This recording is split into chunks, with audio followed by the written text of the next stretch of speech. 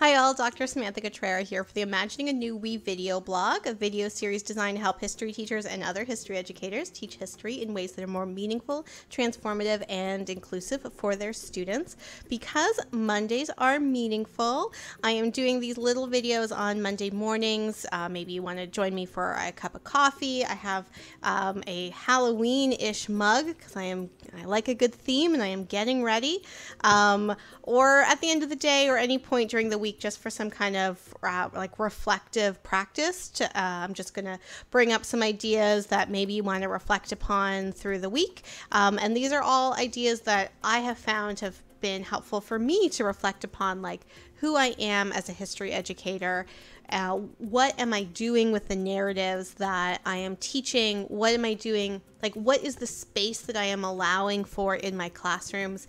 And so everything that I'm sharing with you are things that like I have spent a lot of time thinking about.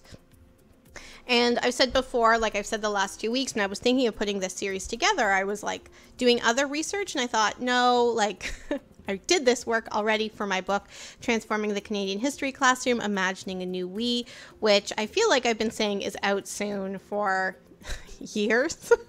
But like everyone should have it in their hands by the end of October, I hope. So that's what we're working towards. Because Wednesday is Orange Shirt Day, I wanted to reflect on a couple things related to education regarding the calls to action from the TRC. So, but also on Wednesday, which is actually like Orange Shirt Day, I am interviewing the artist for the Orange Shirt Day Society's orange shirt this year. Patrick Hunter is an artist here in Toronto. He's Indigenous. He is LGBTQ. He works really strongly with both like LGBT community as well as like other networks of Indigenous artists. And he worked with like Phyllis, who wrote the Orange Shirt book, for this year's artwork, and it's just amazing. I should have brought it here and like showed it, but we're wearing it when we talk. You can order it on tsc.ca, and it was an initiative of Rogers, so like Rogers Communications, which is kind of cool. So anyway, Orange Shirt Day. If you don't have an orange shirt, order Patrick's shirt. It's great. So one of the things I wanted to reflect upon, I wanted to reflect again on two different quotes like I did the last couple of weeks. And one is something that Jamaican Canadian dub poet Dabai Young said at a 2016 event put on by Historica Canada called An Evening Celebrating Black Women in Canada. And this was such an amazing event. You can see a lot of videos of it online. I've linked below. It was such an amazing event. Like everyone I was there together just felt like there was an element of spirit in the room that I have not felt in any other room related to like history education ever. And that is actually really something important to think about. Like, does like how do we think about like spirit and community and like passion when we're teaching and learning Canadian history? Anyway, that's kind of a separate conversation.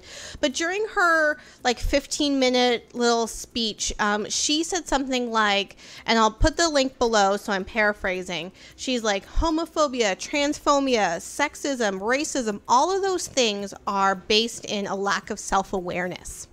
And like, that's really interesting because usually when we think of things like homophobia and sexism and racism, we like think about it as a person or a system discriminating against others, right? Like we think of it as an external thing. But what she was saying is that it's a lack of self-awareness. And that's so interesting to think about how all of our narratives are so interwoven together that when you are engaging in homophobic or sexist or racist or transphobic actions, there is an element of this way of constructing identity that you aren't connecting with yourself.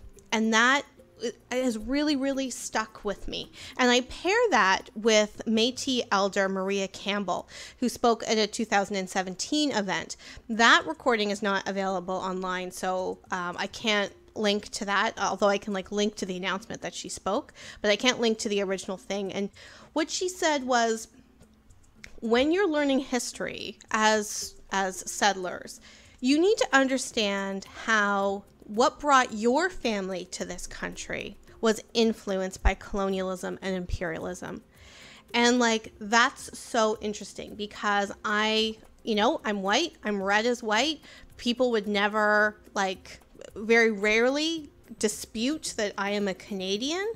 But I actually don't know the push and pull factors that brought like my Italian family to this country.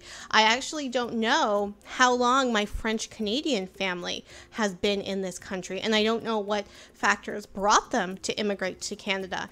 But when she said that, I was like, those stories are also interwoven with things about colonialism, imperialism, class, race, gender, like all of these histories are together. And so really in enacting colonial education, it is also about lack of self-awareness, because like we aren't looking at how colonialism affects our own histories of migration. And what she said was, understand your own histories, because if you don't do that, you are doing a disservice to your ancestors. And it's like, yeah, like it is a lack of self-awareness that can then bring in these really dangerous and violent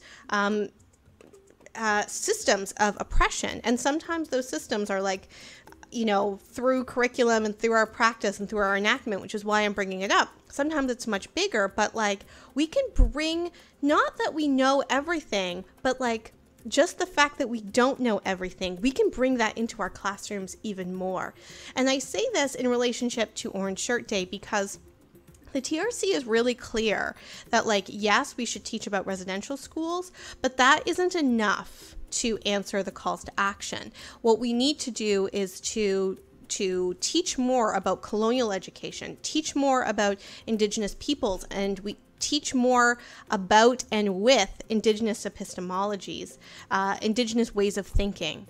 And this isn't just like identify your spirit animal, like, because, like that's a kind of a problematic activity. And if that's a surprise to you, like that's fine. I can put some links below about why that is a problematic activity.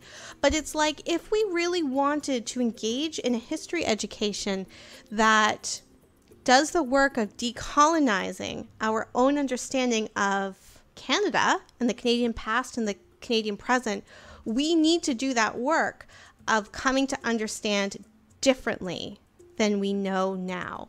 And that is about being more self-aware. That is about understanding our own histories. And that is understanding that we're not coming from a place of expertise, but rather a place of exploration and like not knowing together.